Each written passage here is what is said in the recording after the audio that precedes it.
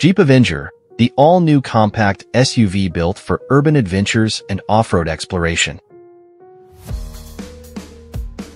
The Jeep Avenger, which debuted in 2022 as the brand's first electric vehicle, has quickly expanded its lineup to include internal combustion engine, ICE, and mild hybrid options.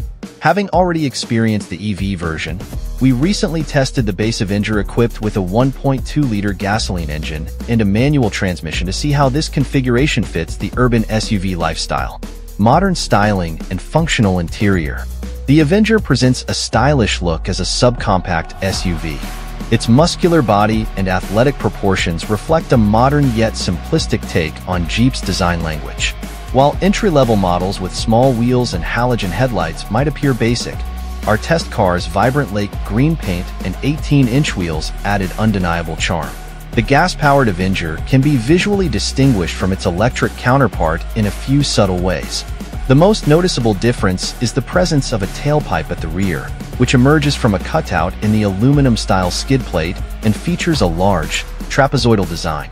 Additionally, the gas-powered model lacks the E badge on the taillight and retains a mostly blocked 7-slot grille for improved aerodynamics.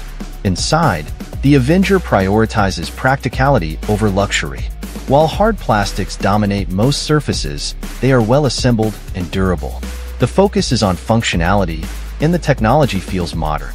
The standard 10.25-inch infotainment touchscreen is responsive and offers wireless connectivity, an essential feature these days. However, the 10.25-inch digital instrument cluster could benefit from more customization options to enhance the driving experience. Compact yet capable, the Jeep Avenger. Measuring 4,084 millimeters, 160.8 inches in length, the Jeep Avenger is a conveniently sized subcompact SUV. It is 146 millimeters, 5.7 inches, shorter than the Renegade and 336 millimeters, 13.2 inches, shorter than the Compass. Despite its compact size, the Avenger's boxy design and clever interior packaging allow it to comfortably seat 4 adults for shorter trips. The 380-liter, 13.4 cubic feet cargo area provides ample storage for everyday essentials.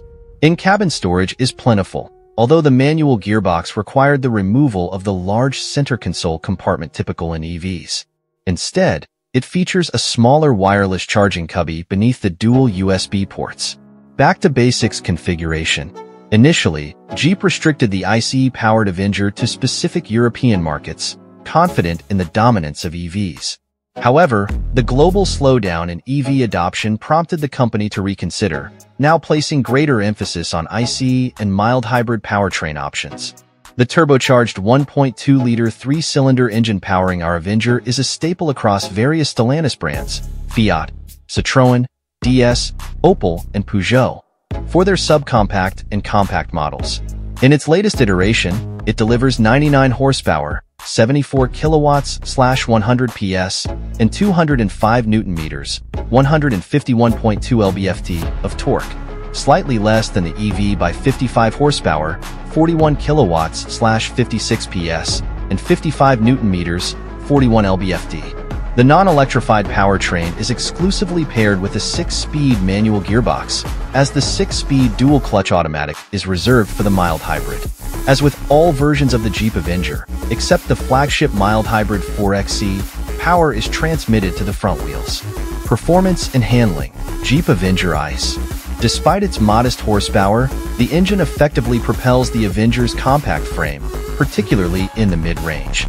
Weighing 1,182 kilograms, 2,606 pounds, the ICE version is 354 kilograms lighter than its battery electric counterpart.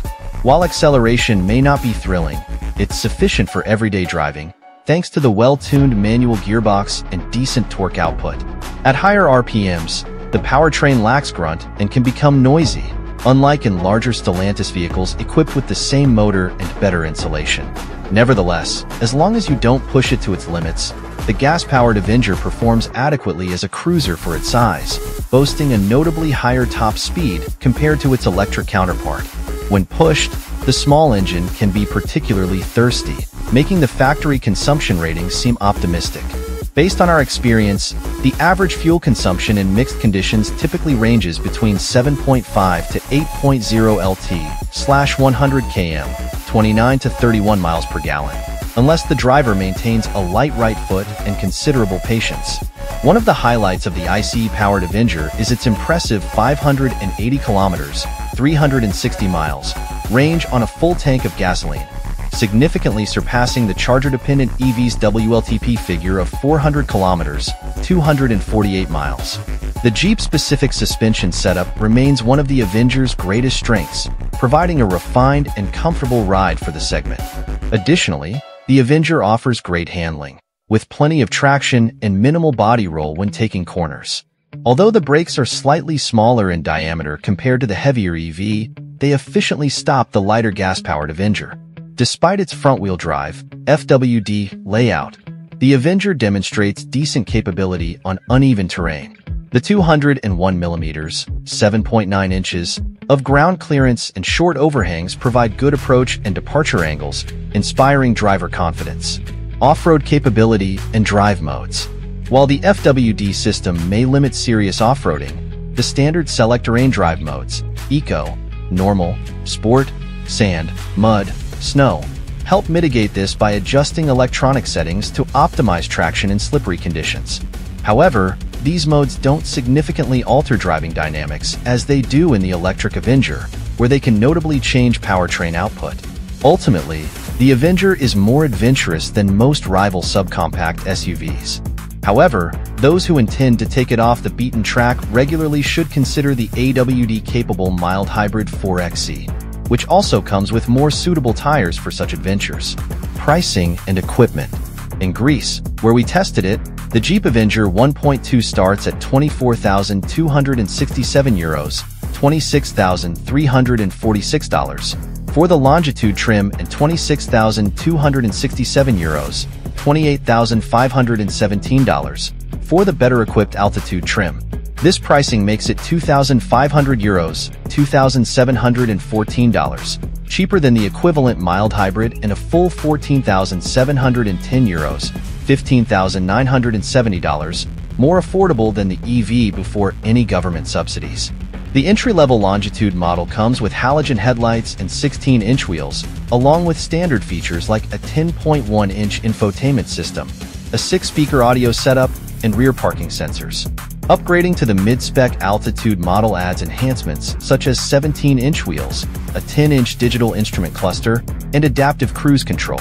Stylish 18-inch wheels are part of a €1,893, $2,055 package, which also includes X-shaped full LED taillight graphics and interior ambient lighting. Additionally, an optional package priced at €1,559, $1,693, bundles features like a hands-free tailgate, a wireless charging pad, built-in navigation, and a JBL audio system. Most of the above features come standard in the flagship Summit trim, which is exclusively available for the electric Avenger in this market.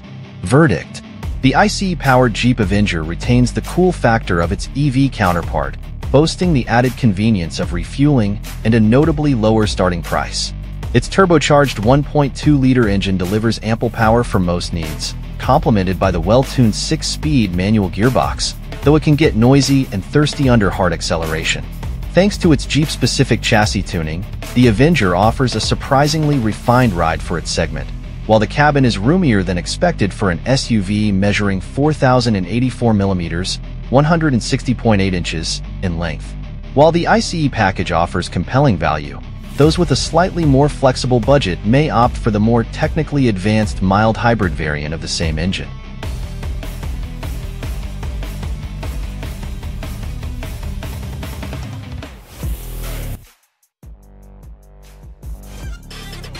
Thanks for watching. Drop a like, leave a comment, and don't forget to subscribe to watch more videos like this.